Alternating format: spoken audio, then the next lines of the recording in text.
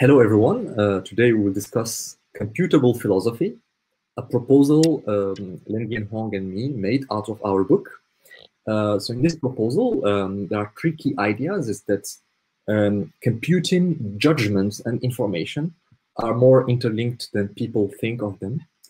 The second proposal is that computing and making judgments by programming and setting rules does not scale, so we need to complement them with learning, with inference from observations. So there is like first axis is computation, judgment, and information. The second axis is learning, how to infer laws and rules from observations. And the third axis is probabilistic thinking, which we'll see is inevitable if we want to do correct inference and robust inference. Those three axes are well studied within computer science and information science. What we believe is that there, as we discussed in the video on Kotaronson's paper, is that there are more philosophical aspects to be discussed. In particular, when it comes to questions like AI ethics or law itself, if we look at it from an algorithmic perspective, and even the scientific method from an algorithmic perspective, there are many illustrations we have in the book for why these three tools could help us discuss aspects like moral philosophy, the value alignment problem. We want to align the objective function of an AI with human preferences, etc. The side effects of algorithmic decision making, the Goodhart's law, so what happens, what goes wrong when we maximize a metric, preference and volition learning, how to learn not only what people prefer, but what they would want to prefer if they had more time and information. Social choice theory, which was researched by game theory and economics in the past century, but that is increasingly important in algorithmic decision making and aggregation of preferences between many users. Adversarial computing, decentralization also is an aspect that needs a new toolbox of probabilistic thinking, learning, and how to look at computation as a form of judgment. And finally, like other questions that are relevant for AI safety, like reward hacking, corrigibility, etc. We will not discuss all of these, so we will discuss just the three key aspects: so computation, judgment, information, learning, and probabilistic thinking. And in the end, we'll illustrate how they could be useful just by discussing privacy and fairness, which are two important questions in algorithmic decision making.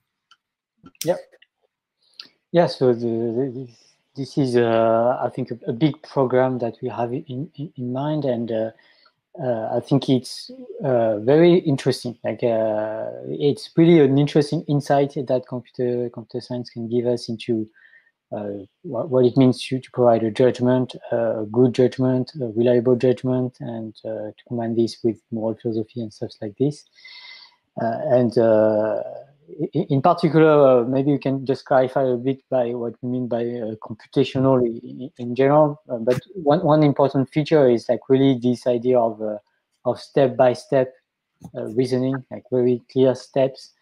And also, if you explain ahead of time what the steps are going to be, then this can allow them to analyze the step-by-step procedure, the algorithm that will be used, and you can analyze them in many respects, and arguably also, this is something that has been extremely popular in the history of mankind, and that really has changed a lot of the way we do a lot of things.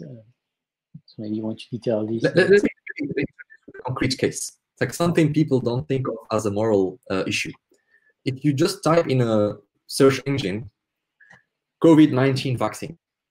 So what came first as a result, or like what came in the first 10 pages of results, what to show you in the first 10 pages of results is a decision that is algorithmically made with a search engine ranking algorithm, but which entails enormous moral consequences, because how you would nudge 3 billion people about resisting or accepting vaccines for COVID would have consequences on human life. So this is a moral question. This is a philosophical question. and it has a very short deadline, half a second, like few milliseconds. Like the search engine should answer it in a few milliseconds. And we tend not to think. We tend to think of this as a technical question. Oh yeah, we just show what's most relevant, or we just show what most people are discussing. Is this really what we want to show people in a pandemic? For example, if there's a minority of people initiating a conspiracy against vaccine, should we amplify it just because this minority of people are super active on the platform? Yeah. And also, like, an interesting thing is that when we raise these sort of dilemmas, like I think a very common reaction to all of this is to say that these are, if it's like a very difficult dilemma, like we tend to postpone the decision for this. We just say that it's a difficult dilemma and we need to be discussing this. And like, it's a good point that we cannot make a decision right now, but what we can do as of right now is try to think of how we're going to come up with a decision. Just like saying we'll have to discuss it is not really an algorithm that will has the right properties of coming up with eventually a decision, and a good decision if possible. When we have this dilemma, it's important not just to leave the question open like this, but to, and it's also important not to just take this decision like with our intuition, like right now, but instead, like, we should try to think of a future step-by-step procedure, an algorithm, and propose different algorithms that will eventually make a decision, because we need to eventually make a decision, especially for problems like results to search queries. Yeah, I think a good illustrative example of that is something we discussed previously concerning the Milcha bandit problems and clinical trials. So here we are in a case where continuing as algorithms are right now is an ethical problem, because all these decisions by algorithms have ethical implications, and also the solution we implement to figure out how to do better will have to be done. So we'll have to come up to a satisfactory answer as quickly as possible, while certainly making modification to these algorithms. So it's very important to correctly decide what procedure we implement to reach this sort of ethical argument for social networks. Interestingly, historically, this has been like for a long time. You could imagine that this was difficult to think about these things, because like an algorithm has to be described at least and to be explained to one another. So like I guess back in the old days, like it was more like transferred as traditions from one to another. But at some point, like mankind invented writing, and the invention of writing completely revolutionized the game, in the sense that people would be able to write down the algorithms to be followed. And these algorithms, by now we call them the text of law. So they are not like very rigorous algorithms as the one you would tell your computer to execute, but they're like the beginning of this algorithmic approach to decision making, in particular to judgments in the case of the law. By having this algorithm written down, you have several nice properties. Like one of them is that the same law can be applied to different settings. So you have the same law. So this is sometimes called the procedural fairness. You apply the same algorithm to different people. But you also have other properties, like for instance, now that the law is written, like the algorithm is written, you can analyze it, you can verify it. So you can say to the judge, well, wait a minute, you did not judge me according to the algorithm. You can complain about this. You can also improve upon it. You can say, oh yeah, the current version of the law has this flaw that it makes this decision in this case, and like most of people maybe think it's not good. So we can change the law, we can improve the algorithm. So these are all features of written laws and of algorithms that have been a major breakthrough in the history of judgment.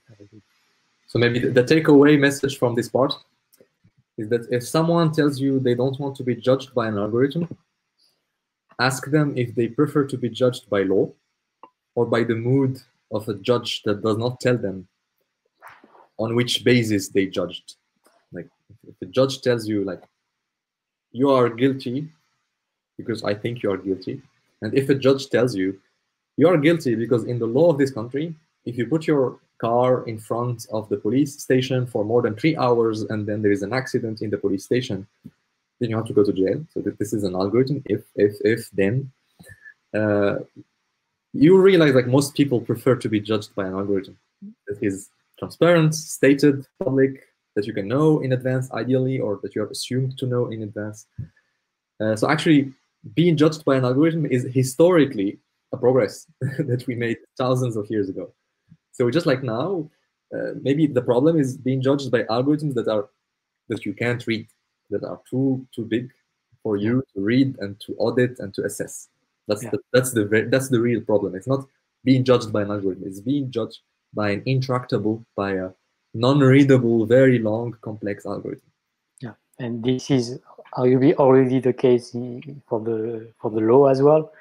Like the tests of law have become like they are transparent in the sense that the text is fully written somewhere, but they're not transparent in the sense that it's very hard to interpret the law correctly. And also just because it's long, but also because it uses technical terms. And by the way, like even if you go to this example we like to give thousands of years ago, in all cases you were judged by an algorithm. This algorithm is either the if-else. If you steal one cow, you have to pay the equivalent money of one cow. So this is an algorithm. And then there is the other algorithm, which we call the mood of the crowd, the mood of the judged. It's not transparent. It is an algorithm. It's a decision-making process. It's very chaotic. You can't predict it. You can't anticipate it. So you always prefer the short, clear, transparent algorithm. If this, then this. If this, then this. So there's nothing new. We always preferred transparent, clear, stated algorithms to obscure, chaotic, non-transparent algorithms. Yeah, and also like sometimes for certain algorithms you can prove properties. So, for instance, if you take the Gale-Shapley algorithm that's used to judge whether a student will go to this university or this other university, then we know, like mathematicians have been studying this algorithm, and we know that, for instance, it has some nice properties. For instance, it leads to so-called stable matching. So I won't go into the details, I guess, but essentially it has these nice properties, like incentive compatibility as well, if it's done the right way. And this can only be done if you have a known algorithm. Like it's very hard to predict the properties of the decision making of the mood of the crowd or of a single human. Yeah.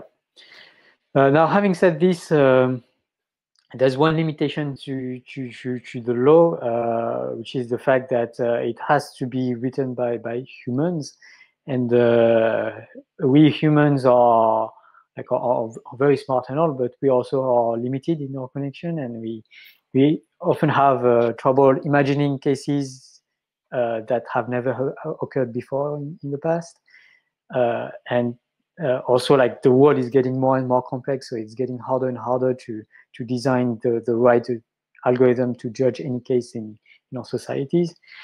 And that's where instead of just writing things down, we often rely rather on the brain of a judge than on the law as it is written.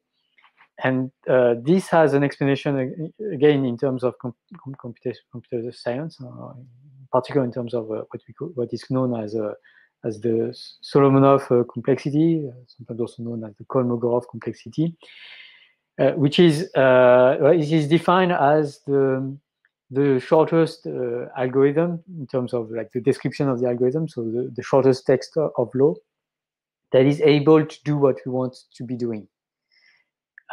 And there are strong arguments, like from Turing in particular, that there are many things that cannot be shortened. Like there are probably a good text of law does not fit in a book of 200 or 300 pages, and maybe it does not even fit in 1,000 book of 1,000 pages, because the world is just really, really complex in a very meaningful sense. And in this case, we cannot have written laws that contain everything. We have to do something else. Mm-hmm. And this was proposed by Turing in 1950, and is the idea of doing learning. So instead of writing everything down, you're going to learn through experience what ought to be done. And this also occurs in the case of the law, and is known as jurisprudence. And by the way, this occurred also in science, and it's known as the scientific method. Like, yeah, before the revolutionary idea that we call the scientific method started to be, of course, it existed for at least 10 centuries, but it took off. It took off with the Galilean revolution, Kepler, Newton, and so on. And then we started inferring rules of nature from observations. And this is where human knowledge took off, because it just scales more than having someone sitting down like a wise philosopher and then stating the rules of the universe. Yeah, it doesn't scale. Yeah, well, yeah. So the case of science is interesting because, like, you have like the text of law, the text of the laws of the nature, let's say, that have been written down more and more, and we have improved these algorithms as we move.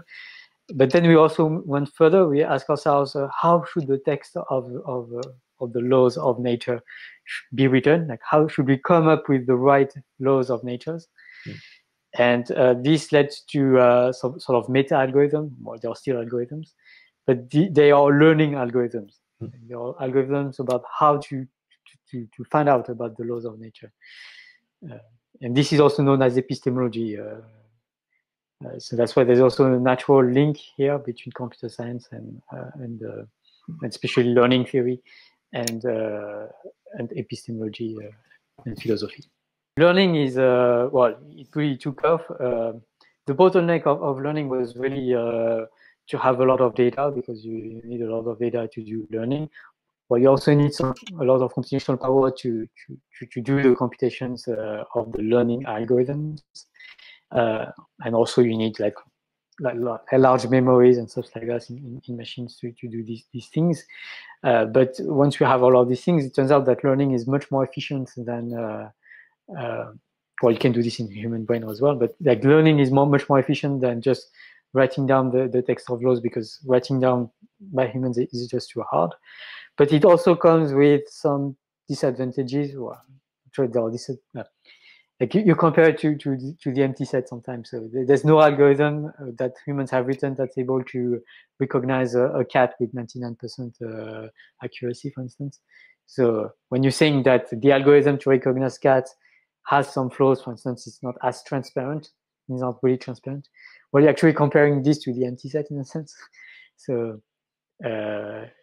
but still, they could say now we have these algorithms or these judges that learned from past experiences how they should judge in the future, and these algorithms are now too complex to be studied using the mathematical tools that we usually use for small algorithms. And so it's harder, like they are more black boxy, they are harder to understand. And this is a limitation, but it's a limitation that's inherent to learning, and that like you cannot do without learning, at least for some tasks. And like this creates just new challenges. Yeah, that needs to be faced. The verification of learning algorithms, of algorithms that have learned, is much harder than of algorithms that we designed to be analyzed. Maybe again here, I don't know if Louis wants to say something about the learning. Go ahead. No. Just wanted to conclude this part with like again a simple takeaway message. If you're just like the first time exposed to these ideas, is that like maybe the takeaway you should keep here is that hand programming rules does not scale. Like that's maybe the main key insight of Turing, is that we could not sit down and start writing rules like if this do that, if this do that, if this do that, and produce a smart set of rules, a smart algorithm. So an algorithm is a set of rules. So what Turing realized is that if we want to speed up the programming of an intelligent algorithm, we need this algorithm to be adaptable. So it has like if this or this or this and this, and like those conditions could be tweaked, could be modified, depending on what observations have been made. So modifying the conditions of the if and else with respect to the observer. Like I observe that when I do this 4 times, I get this result. But then I had a new experience where I only need to do it 3 times. So maybe this 4, the parameter 4, could be moved a bit down. And then I realized, no, 3.5 is on average better. So the algorithm needs to have some parameters that can be modified depending on the observations or the experiments. And Turing argued that this is faster, more efficient, and this is realistic. We can have a program within our lifetime that becomes intelligent in some sense of intelligence, like realizing an objective, if we let it learn from data. And if we want to hand program it, it will take us a very, very, very, very long time of writing rules. And this is more or less what happens. Like you take a task like image recognition. For 4 decades or 5 decades, people were trying to come up with handwritten rules. Okay, if there is a polygon like this, and then you look at the shape, and this is the nose, etc., then this is a nail. And if the polygon is like that, and the nose is like this, and the mouth, and I don't know the ratio between, I'm just like making up, then it is probably a win. And this did not work. But if we feed an algorithm many data points and let the algorithm like have what we call a learning algorithm, so that it can change the parameters. Now we achieved, of course, we're not yet there, but we have, for example, algorithms in Facebook that recognize faces, and they recognize that this is Louis, and this is Katrina, and this is etc. And those algorithms, clearly, we could not have obtained them by handwriting if this do that, if this do that, but then we just let them learn from data, and this idea is very old. It's from 1950. It was stated by Alan Turing. And it is the key idea behind learning. Learning just scales better than programming. So if we want to write algorithms, if we want to write laws, we need to complement programming by learning. And sometimes we mainly need learning. And arguably, in the context of law, it happened also. We call this jurisprudence, I think in English also, jurisprudence in French, where like you observe cases and you make up rules based on cases that pleased everyone, so to say. We observe that when we punish a killer with this punishment, there is no riot. They're like, everyone is happy with this punishment, or almost everyone. When we punish the killer with this punishment, people are not satisfied. The family of the victim are not satisfied. Clearly, this law needs to change. So this is a learning process. Writing law itself is a learning process. And this is, again, another point where law and algorithmics meet, just like they met initially thousands of years ago.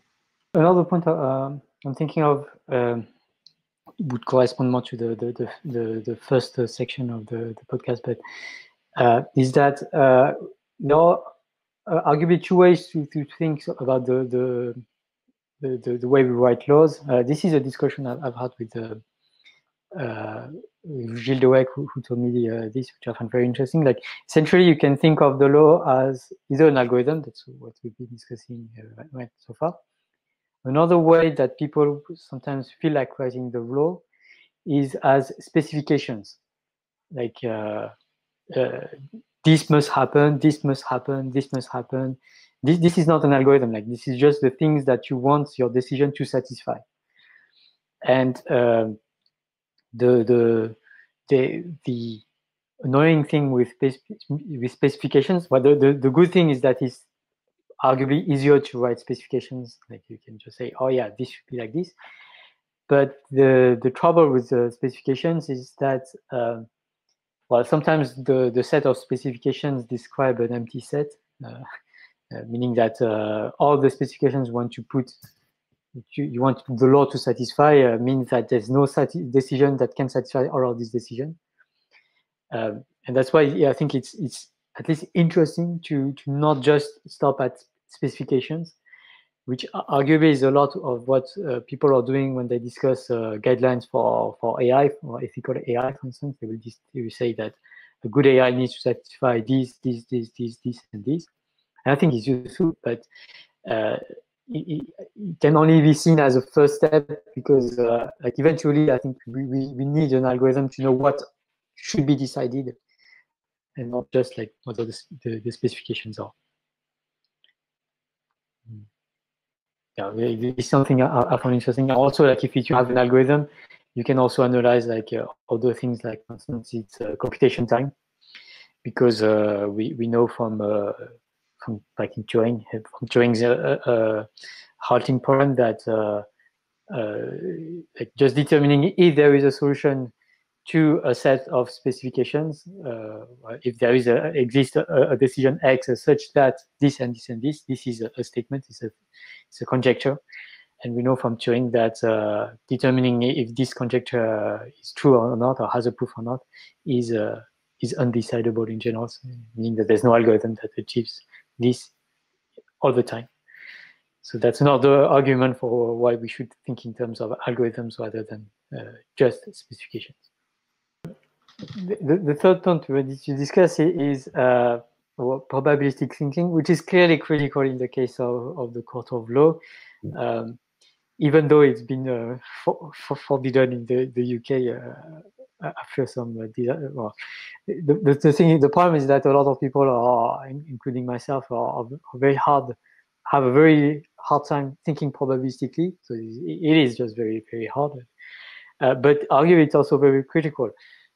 So the way sometimes things are phrased in the context of law and of science is people would talk about proofs. And if you think about this, well, proofs are only well defined in mathematics.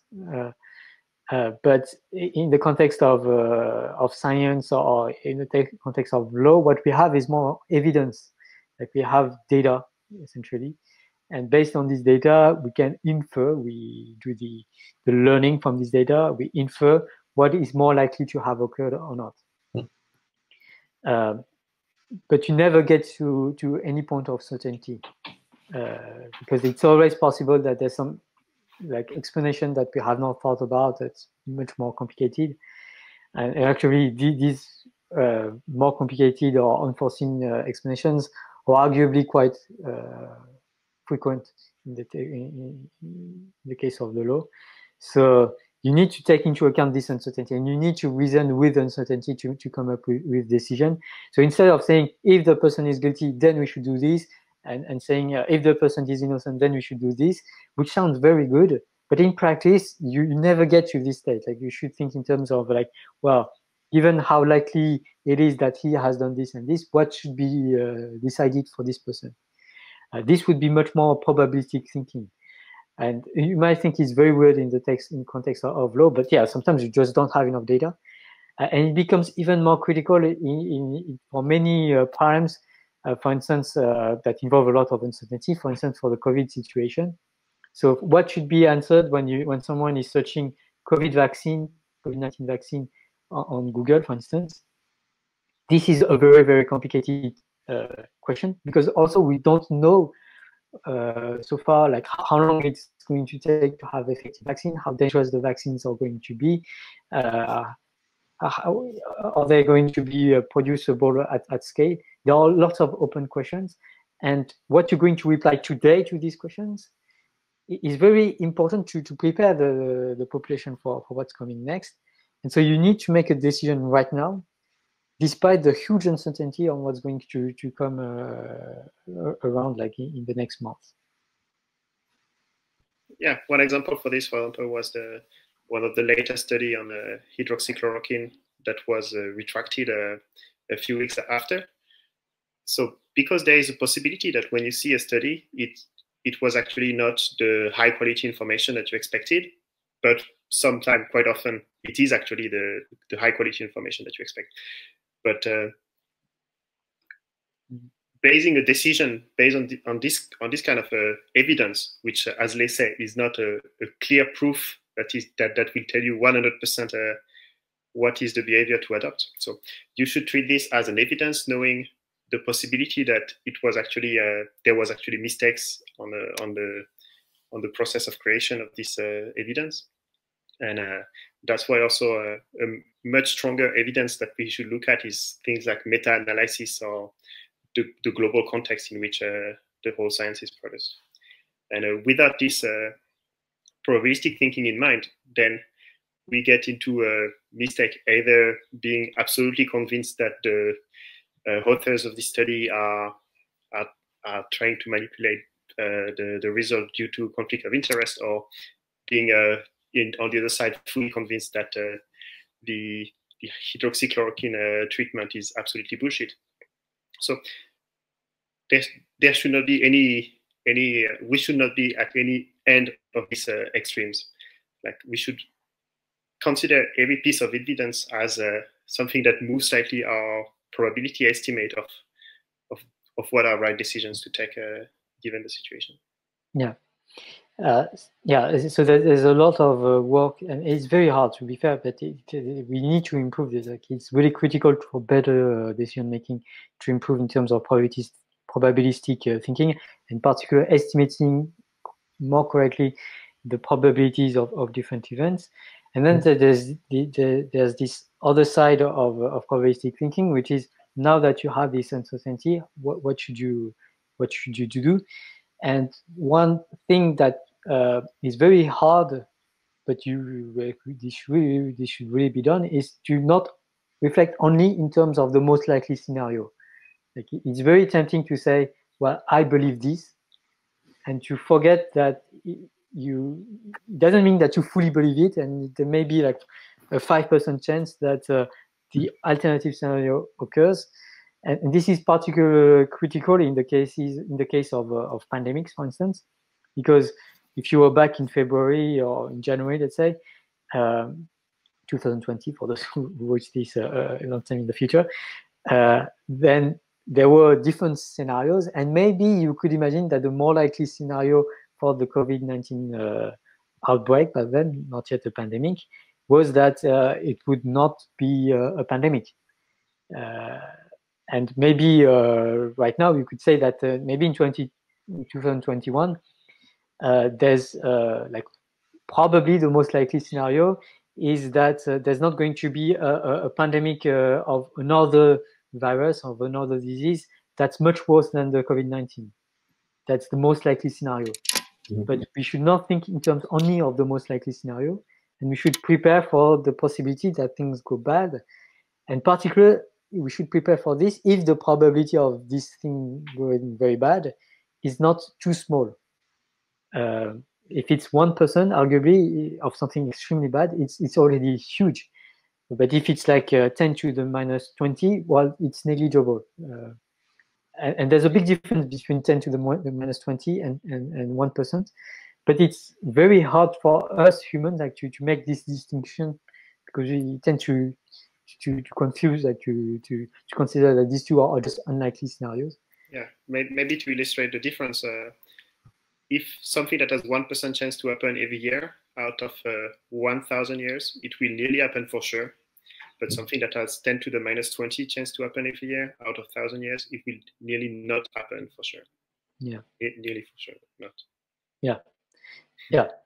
And so the decision making has to take this into account, and sometimes known as the safety mindset, like trying to make sure that you computed the probabilities of very, very bad scenarios.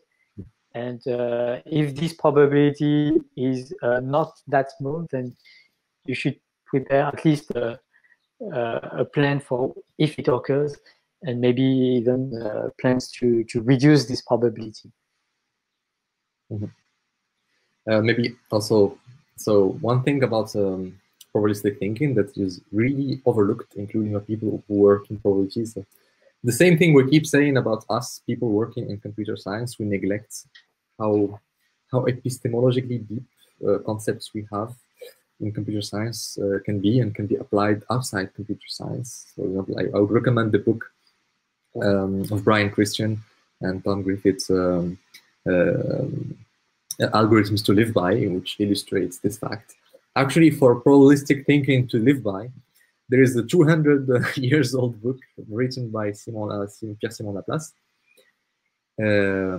which is called Essai philosophique sur les probabilités, like a philosophical essay on probabilities. And it's like in some chapters you could see the premise, like the preliminary version of, for example, a lot of the works that has been done in the 20th century about cognitive biases, for example. And Laplace called, like, today we call them cognitive biases. Laplace calls them illusions in estimating probabilities. And he illustrates that with Leibniz, for example, being biased towards what is common and what is familiar to him and what has been told to him in his childhood, and trying to see it in phenomena that has nothing to do with the, like Leibniz once wrote to the Chinese emperor, because the Chinese emperor liked maths, and tried to convince him of Christianity using a phenomenon in series, like sums of series, by telling him, look at, like, you can have 1 out of zeros and this is creation. Just and then Laplace goes on more brilliantly than what I just have said. Like, I'm probably not reflecting how clear the statement of Laplace was. Just like showing like how much when we are like used to something and exposed to something during our childhood or during our life, we tend to be biased for it, for confirming it and seeing it everywhere we look. You could also, like, and then also, like, he's giving examples, like, for example, he's given the example of slavery and castes in India as something like people normalize because it's common, and then he goes on to expose why frequency, commonality are not valid epistemic arguments. So if something is frequent or if something is common, that doesn't mean it is okay, either morally or epistemically. It's like commonality is not valid epistemically as an epistemic argument or as a moral argument. And of course, he also does a lot of connections with moral philosophy. And unfortunately, this work is really overlooked, like by people who work in probabilities. I was never taught this course. I discovered it 10 years after my, more than 10 years now, 12 years after my undergrads where I studied probabilities. Yeah, maybe I'm not going to make a lot of friends by saying this, but I think this is the best book in philosophy ever written.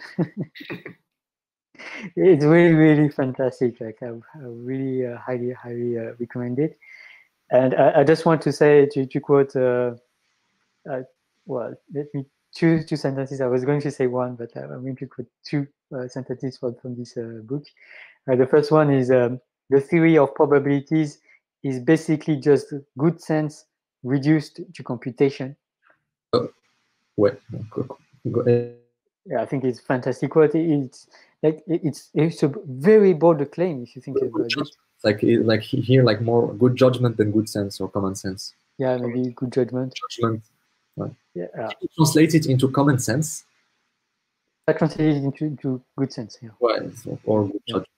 Yeah, good judgment maybe is better, but yeah, it's a matter of translation. But I think this quote is like really, really, like, it's really, really bold. Like, I think it's very, very accurate. I think it's like very a lot of food for thought, and it's really also aligned with what we've been saying. Like, it's a computation. If you can reduce things to computation, you've done like 99.99% of the job in a sense. Well, it's still hard to reduce it to effective computation, then I guess. But it's really, really important, like this book and the theory of probabilities and his insight. And like, just like the other quote I wanted to give is that there is no science, other than the science of probabilities, more worthy of our meditations and whose results are more useful. Yeah, he says better what I think. So maybe just to conclude, we'll illustrate all of what have been said now with the, well, of course, like we'll be superficially discussing fairness and privacy. Those are very, very, very complex problems. Unfortunately, some researchers tend to see them as like just like we can just tackle them with some solution and then they are solved. They're like privacy and fairness are not as tractable as I don't know, let's say proving convexity of a loss function.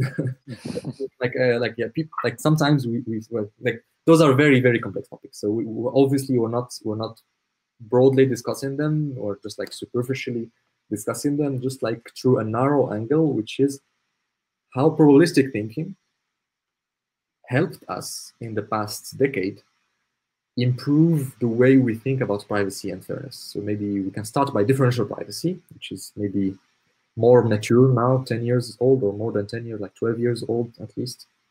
And then we can move to fairness, which is even younger, but it builds upon some of the reasoning that has been made in differential privacy. So I don't know if you want to go with that, Louis or Lule. Yes, the idea of differential privacy is that when some of your data is is going to like instead of releasing your data, you're releasing some noisy version of the data, such that any observer would be like unable to infer with high probability what your true data were. Well, it's not exactly that, but it's more. It has more to do with how much he can change his beliefs, like how much he can update his beliefs by having seen the data that you are releasing. So that would be like the probabilistic interpretation of the concept called differential privacy, which has been one of the leading concepts for privacy over the last 15 years. The other one being this concept of, well, the other big line of thoughts in terms of privacy being this complexity related, like you cipher your message such that no observer that has a limited computational power can decide can learn anything from your message. Yeah. So what's important to see here is how actually probabilities come up into correctly this very interesting definition of privacy, and not only as we were discussing previously a binary definition of private or not private, but something that is as much private as possible by showing as few as possible bits of information about yourself. Bits of information meaning how does someone change what he thinks of me based on the data he has seen coming from me. And the less bits of information, the less someone is able to update the probabilities of what he thinks about me. Yeah, it's also interesting because you can then think in terms of trade-offs. And there's a lot of research about like, if all data remains private in differential privacy terms, then well, you cannot learn anything from the population, and this can be a problem. Like, for instance, in the case of the pandemic, you do want to know like things like what is the fraction of the population that currently has the COVID-19. This is really important information to have to know whether you should do lockdown or whatever. But this information for individuals, for every individual, can be also a cause of concern for this individual. So you want to learn, but not too much about your population in a sense. And differential privacy gives you a way to write down this trade-off and to compute depending on how much you care on controlling the pandemic and avoiding deaths, and how much you care about privacy and surveillance. You have a natural framework to choose your trade-off. Yeah, it is an additional argument against simply having list of specifications for algorithms.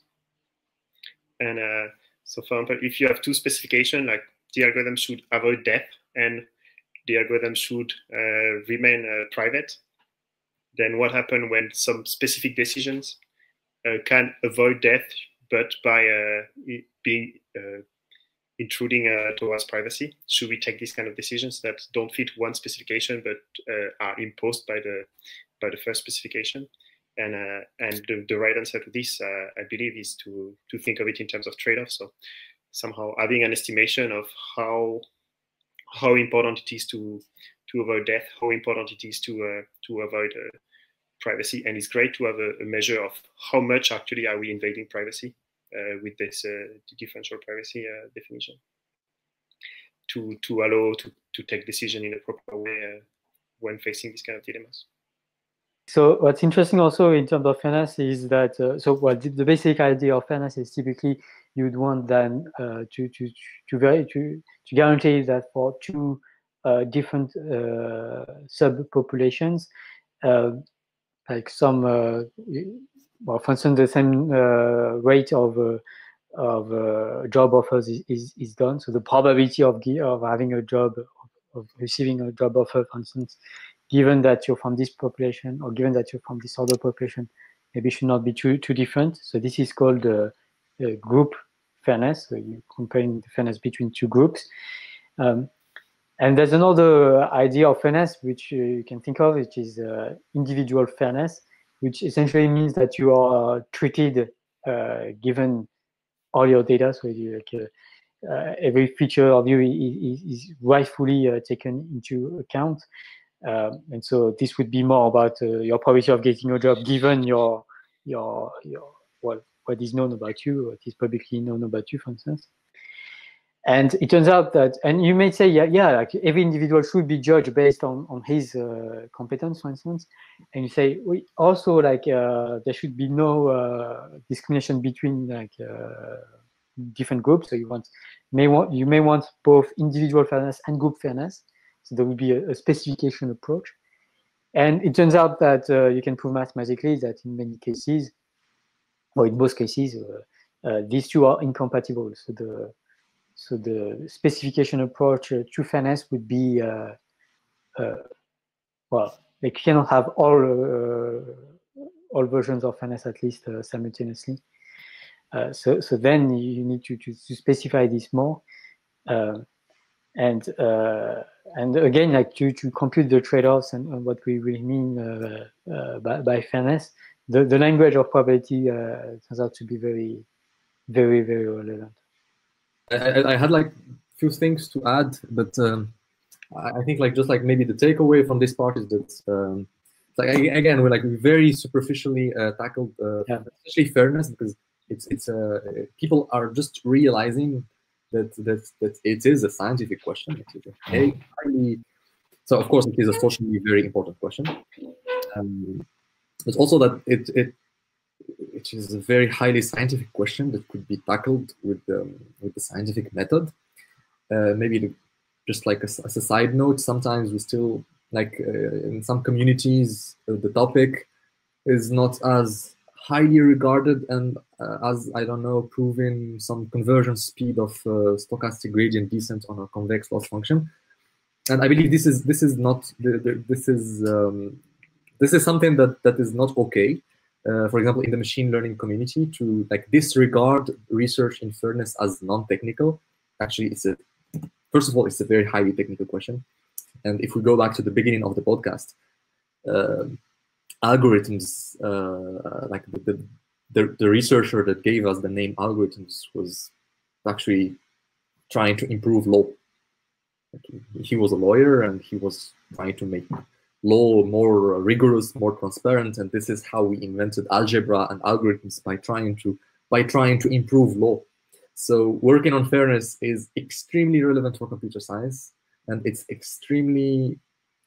an extremely interesting research topic. So just like if there are like grad students watching this podcast, please don't disregard this topic. Like you shouldn't, like it's not like just like about like please don't do it. Like if you are doing it, you are wrong. Like if you are doing it, you are really disregarding a research question that is highly technical, highly subtle, highly complex, and unfortunately seen like very respected researchers disregard the topic, and that's a bit sad and unfortunate.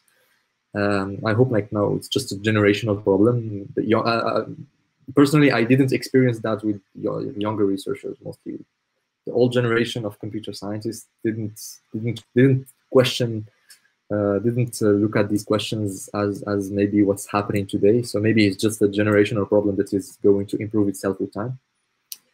There is a very good book written by Aaron Roth and Michael Kearns. If my memory is good, Aaron Roth was a PhD student of Cynthia Dwork. Cynthia Dwork is the researcher to which we owe differential privacy. So Aaron Roth also worked on differential privacy, and Aaron Roth, like she did. So Cynthia Dwork did a lot of very relevant research. Like she has a very broad portfolio of questions that she tackles. She worked in distributed computing initially, theoretical computer science, but she also gave us the formalism of differential privacy. And now with researchers like Aaron Roth and others, there is now a growing community around the Fairness, Accountability, and Transparency Conference by ACN. We could go on with a big list of research like